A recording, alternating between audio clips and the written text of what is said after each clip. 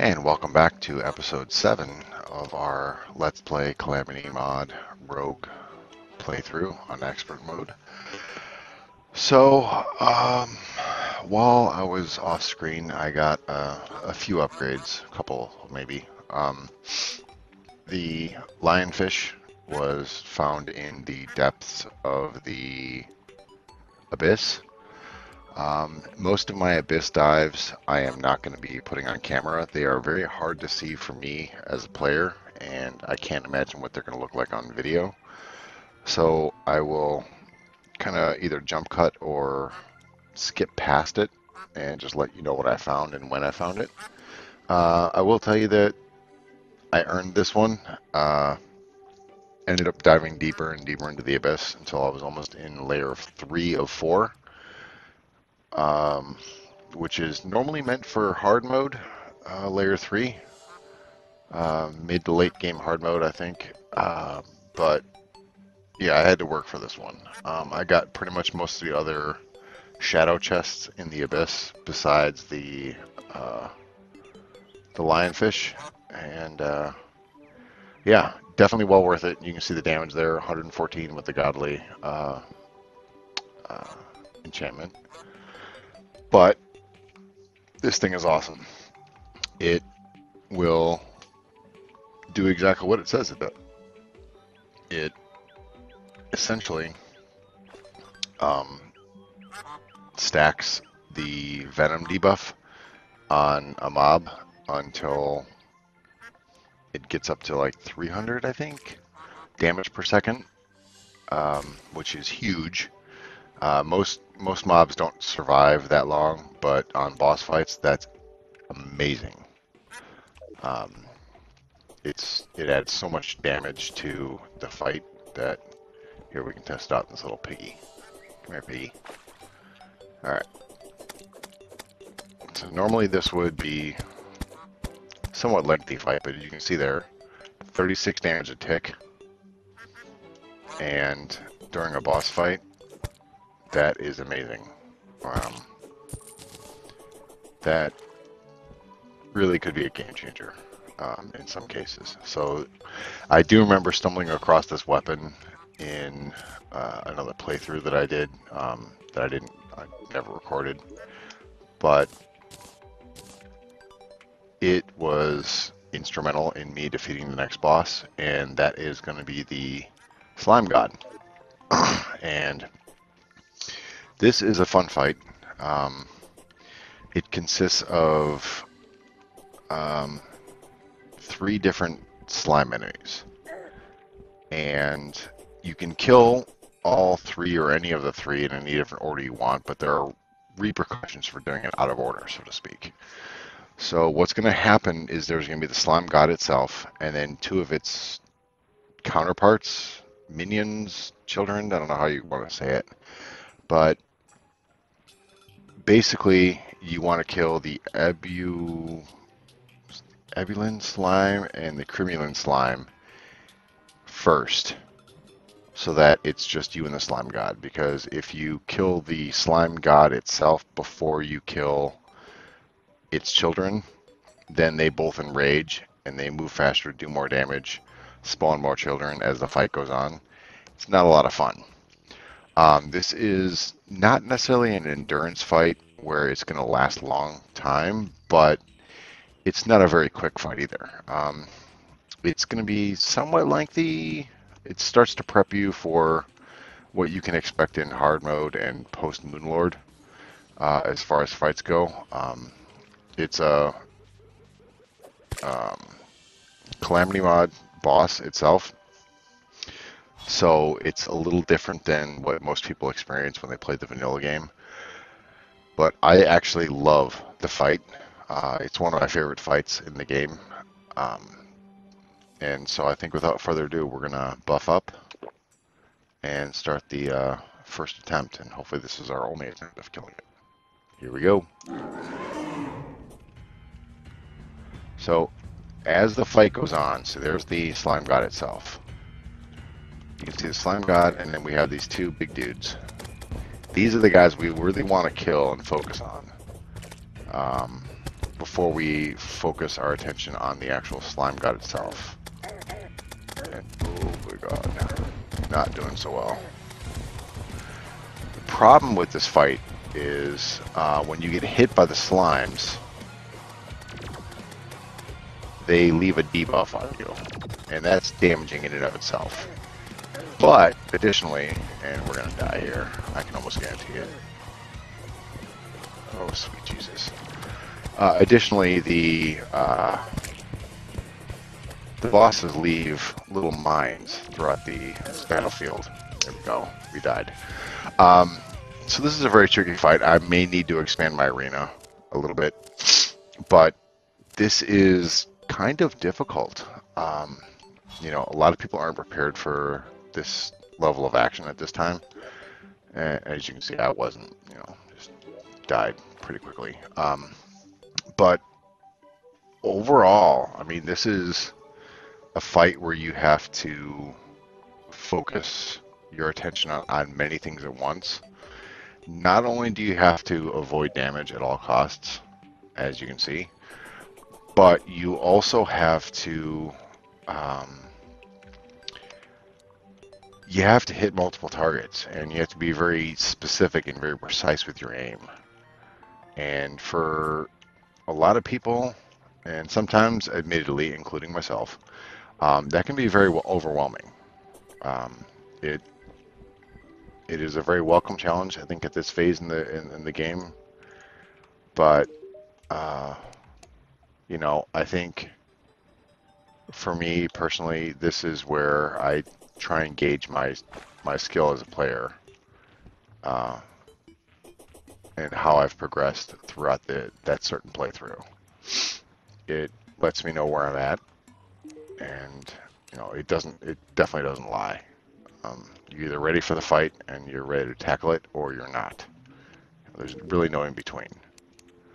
So I'm going to pick up a couple of rage potions to boost my damage. Pick up wrath. I think I got at least 2 of each. Good. Don't see anything else here. Heart reach really isn't an option right now.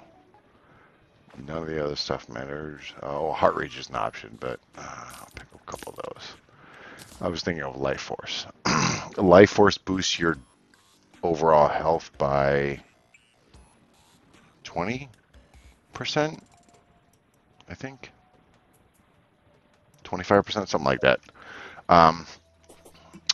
It's really awesome to have, but I don't think it's necessary. Like most of the fights that we've gone through, you've either mastered the fight and you're going to survive with minimal buffs, or you're going to die in the blazing glory. And unfortunately, last time it was the latter option. I died quickly. But we're going to start attempt number 2 here. He's going from that side this time. So, like I said, this fight is interesting to me on so many levels. If I could stop getting hit, it'd be great. Additionally, when you get hit sometimes, you get debuffed, and it makes you float uncontrollably. And usually that comes from the slime god itself. And it's not a fun debuff to experience, because you really can't control your height. And a lot of Terraria, especially the Calamity Mod, is about control. You know, speed control, damage control. You know, you basically are in the position you want to be in at all times. And when you lose that ability, it's not fun. Let that damage boost up for a second.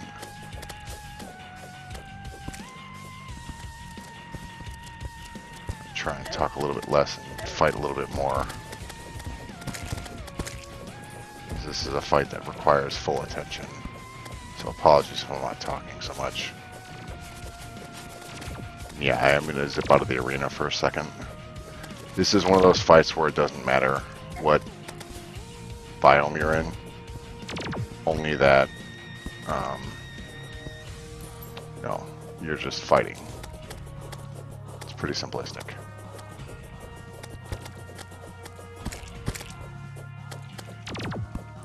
Like I said, this is one of my favorite fights. Unfortunately for me, it's very stressful, at least at first. Once you get some of the weapons from this boss, and later on, it becomes way more fun because it's a little easier. A lot easier, actually. If I could stop being stupid and hitting something that's stationary and not moving. So much better. As you can see, I've unfortunately hit the slime god enough times where he's almost dead. And that's fine. I'll end up paying for it down the road. It's robbing Peter to pay Paul. But, you know, this is... I think we're almost done with this fight, actually. This guy's going to be almost dead here pretty soon. This is what I'm saying. The Lionfish is so amazing as a weapon. And there we are. Slime God's been defeated. When you see that, it also means that his children have been defeated. Not to count their spawns. And you see me sliding around, and that is because of... where is it? Yeah, this. Really annoying. By the way, I always get rid of it first thing. So, that was the Slime God. Let's see. Overloader Blaster. We're going to end up selling that. Mana Loader. Selling that. Static Refiner. We're going to keep this for special crafting. The mask we're going to keep just as a trophy. But yeah, you know, it's Slime God. It's it can be a messy fight, but I think we're going to move on here really quickly. I'm going to zip back to base, kind of put some stuff back in the inventory, and we are going to move on to the Queen Bee. Let me get organized and get settled, and we'll be right back. And welcome back. During the jump cut, I killed the Queen Bee, realized I wasn't recording, so here we are yet again, proving just how much of a novice I am at this whole video recording thing. So, one thing I will say about this fight, is with a lot of poison attacks, this Bezoar that can be found in the jungle and crafted, I think, with Calamity, is extremely helpful. You still take the damage from getting stung by bees or hit by the stingers, but you eliminate the damage over time aspect after it, so that you basically just take that initial burst of damage and that's it. So you don't have to worry about your health getting sucked away from you after you get hit. And it's very, very useful to reduce the amount of damage that you take in. So we're going to get to this fight. It's going to be pretty easy. Queen Bee is just more annoying than anything else. So here we go.